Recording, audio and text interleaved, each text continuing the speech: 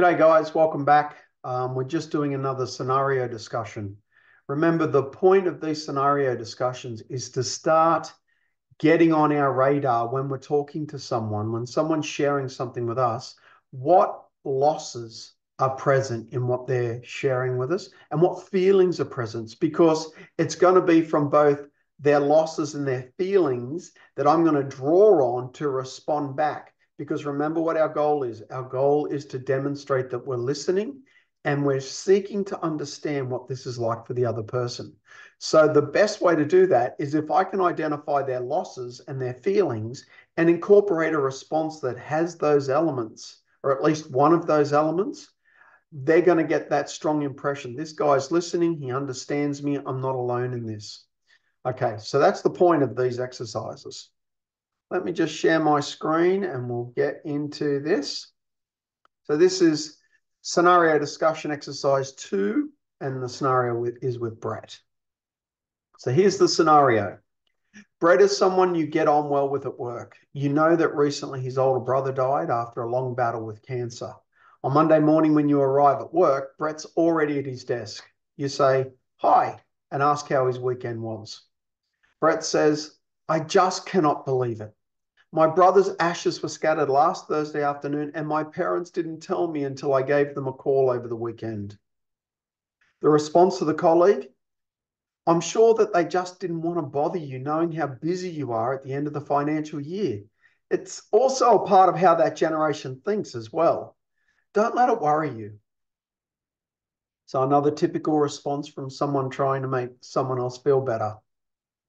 So that response: "I'm sure that they just didn't want to bother you, knowing how busy you are at the end of the financial year. It's also a part of how that generation thinks as well. Don't let it worry you." What do you think the likely impact of that response is to Brett? Okay. And based upon Brett's statement, what do you think his losses are? And what feelings do you think are going to be present? Which ones seem to be most clearly expressed? And then what I want you to do is imagine that you're Brett's colleague and he's made that statement to you. How do you respond to show him that you're listening and trying to understand what it was like for him to be excluded from the scattering of his brother's ashes? Okay, so feel free now to stop the video at this point. You can go back again and see what Brett's statement was to work out what his losses were and his feelings. We've got the response above, so you can let me know how you think Brett's going to feel with that reply. And then most importantly, what I'm really most interested in is, what would you say to Brett? How would you respond? Okay, so stop the video now, get that stuff right. At the end of this video, again, I'm including my email, so feel free to shoot me what you think his losses were or feelings, and most importantly, how would you respond? That's really the point of this exercise, is to get our responses better. Okay, so let's go on. So what do you think is the likely impact of the above reply? Well, I think Brett is not going to want to keep speaking. I think he's going to be irritated by this response. He has a sense that his parents don't care about his wishes, and now that theme continues with his work colleague because neither of them care about his feelings or his perspective. And what's worse, it seems like the work colleague just wants to make an excuse for the parents and defend their decision not to include him in this important family ceremony or event. So I can imagine Brett is just going to shut down and walk off. And this person that he spoke to, he's probably not going to open up to them again, because who needs the irritation, right? What seems to be Brett's losses? Okay, well, we remember the FIRM acronym. The FIRM acronym was functional loss, identity loss, relationship loss, and material loss. And I've done other videos on that, you know that. So I'm guessing that Brett's losses are going to be around his identity, how he sees himself. Like, who am I in this family that can treat me this way? What notion did I have and now's been shattered, you know? So there's going to be an identity loss for Brett in his parents' decision not to include him in this event.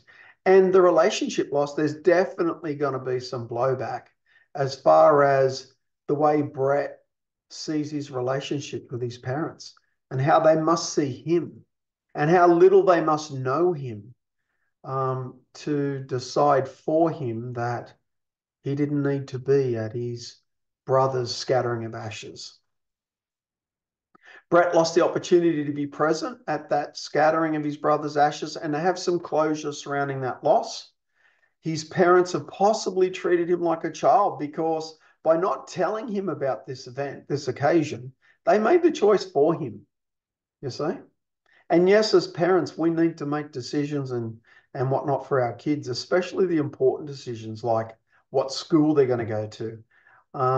But certainly as an adult, I'm capable of making my own decisions. My parents just need to notify me about events coming up, and then it's up to me whether I attend or not.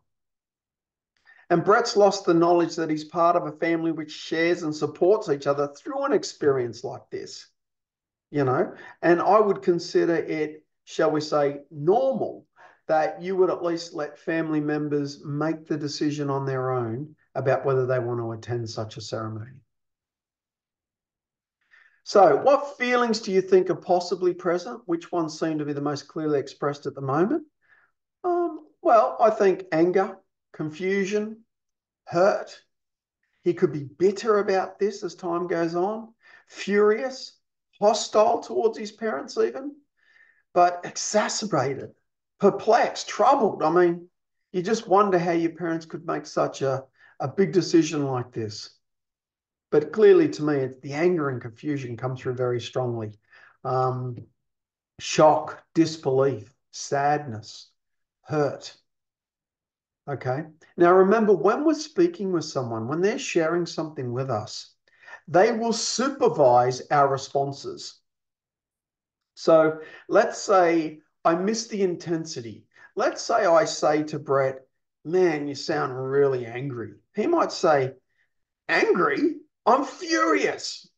You see? So, but he still gets the sense that I've listened. I'm trying to understand, but I've missed the intensity. Instead of being furious, I said anger. And it's the same as if I miss the feeling. If I go, mate, you sound so sad that your parents just disregarded how you'd feel about this, you might say, well, not so much sad. I'm confused. I'm angry. Oh, okay. So when we're speaking with someone, we're not always going to nail the intensity or the right feeling, should we say, or the dominant feeling, but that's okay. They're going to supervise us. They're going to let us know if we've missed. And that's fine, because my job's just to convey that I'm listening and trying to understand. And if I'm missing the mark a little bit, they're going to get me on track. Okay. So based upon, you know, the statement from Brett, I'm going to, my responses to his losses would be, for example, it's so horrible that your family didn't consider you at all. Or it sounds like the opportunity to say goodbye to your brother was stolen from you. Or it's heartbreaking to realize that your parents don't really know you.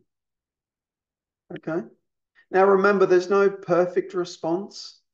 There's 100 possible responses, but these sort of responses are just examples that are going to convey to Brett that I'm listening and I'm trying to understand. Again, I'd be interested to see what your responses were. Now, based on his feelings, so let's just say I've heard his response.